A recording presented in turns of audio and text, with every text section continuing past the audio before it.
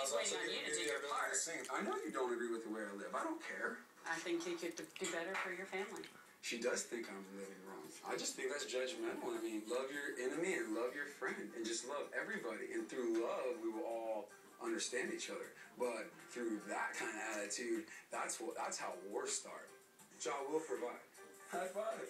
Rastafarian. Jah, Jah, Jah. That's not having a conversation. That's not communication. That's a bunch of crap. At the Martins, Jen is trying to discuss